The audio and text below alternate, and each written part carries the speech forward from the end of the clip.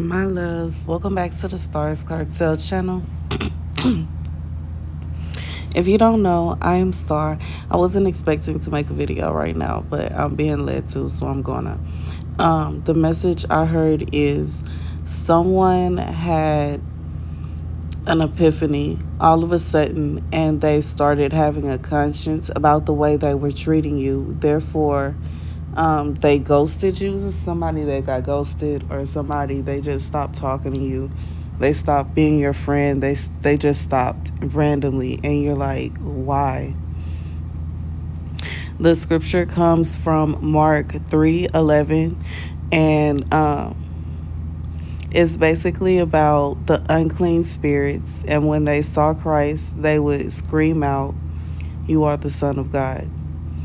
God is saying that because you are a child of God, because you are one of God's children, because you are one of God's babies, it's not a situation where someone who is like taken over by demons is going to be able to just be in that around you.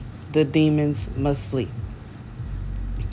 And for whoever this is for, sometimes it can cause confusion, it can cause pain, it can cause heartache, it can cause relationships to end, it can cause friends to turn on you for no reason, it can cause all kind of things to happen, because the thing about demonic possession is the only way a demon can take someone over is if they are partaking in a sin that is attached to that demon. And if they don't want to let go of that sin, then the demon has possession of them, especially if this person is not a child of God. God said, for whoever this is for, this is like, I just feel like this is confirmation, because for someone it's like you don't understand why certain relationships had to come to an end. Certain maybe you were dating someone and you thought they were really the one, and you don't understand why it had to end.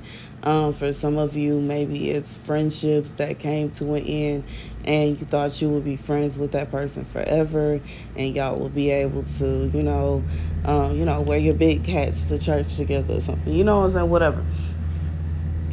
God says sometimes when you are connected to someone, they can start off with nothing going on with them, and they can pick up demons as time progresses. And once those demons attach to them and they are attached to you, it could be a situation where maybe you disconnect with someone for a certain amount of time, then y'all reconnect and they're different. God said it's because those demons have attached to them, and they are left with a choice. Either they are going to flee from you, or they are going to have to be free from those demons. And God says a lot of times while they're with you, the demons flee, but once they leave, they come back. And it will cause them to be frustrated with you, because when they're with you, they're different. They don't understand that.